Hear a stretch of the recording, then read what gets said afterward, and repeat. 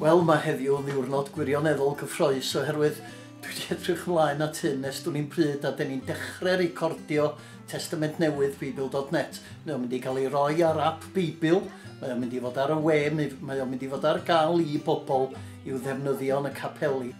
Felly mae pobl o bob rhan o Gymru mynd i gymryd rhan, pobl hŷn, pobl iau, gwahanol acenion, a byddai ni wir yn gwerthfawrogi'ch gweddiau chi dros y brosiect yma.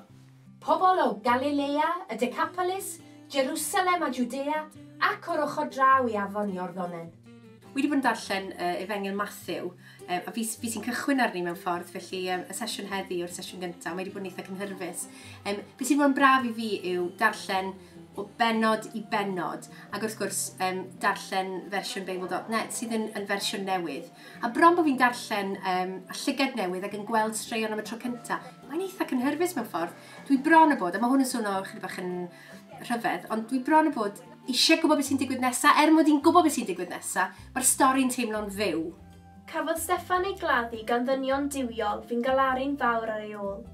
Byddwn ni wrth y modd yn meddwl bod pobl yn gallu eistedd yn eu ceir, yn gwrando ar y Beibl yn cael ei ddarllen, bod nhw'n gallu ddefnyddio fo pan maen nhw'n ymlacio, dim rhaid iddyn nhw ddarllen, just gwrando ar eiriau Iesu Grist. Mae o'n ap fydd yn fendigedig i bobl sydd eisiau gwrando ar y gair a dysgu be mae Iesu Grist yn ei galw nhw i wneud.